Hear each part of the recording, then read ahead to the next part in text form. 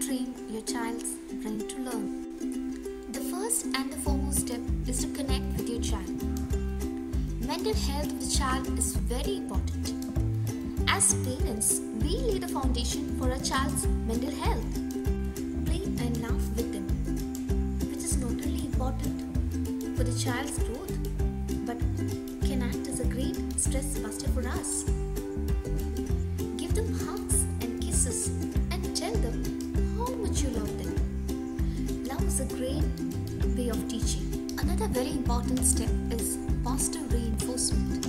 When the child is given a hug or is offered a praise or a reward for her good work, the child will be automatically motivated to keep working hard. I'm sure you will find that positive reinforcement work much better than punishments.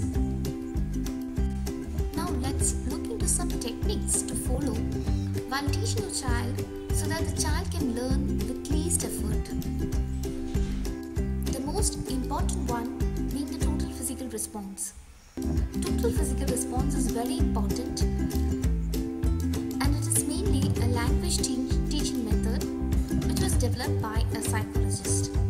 It is based on the coordination of language and physical movement.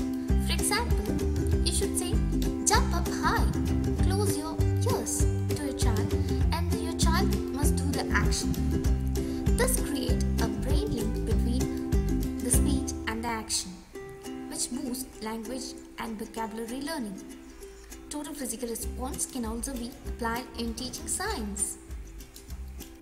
Another very important technique is visual learning. The truth is, 50% of our brain is involved in visual processing, and 70% of our sensory receptors are present in our eyes, and we can get the sense of a visual scene in less than 1/10 of a second. So, effective use of visual aids like real-life visuals, diagrams, flowcharts, maps not only decreases our learning time but also improve your child's memory. I'm sure you'll all be familiar with these techniques and steps, but then it can act as a great reminder. Feel free to contact me, the online tutor at Train Brain Learn. Thanks for tuning in. Goodbye.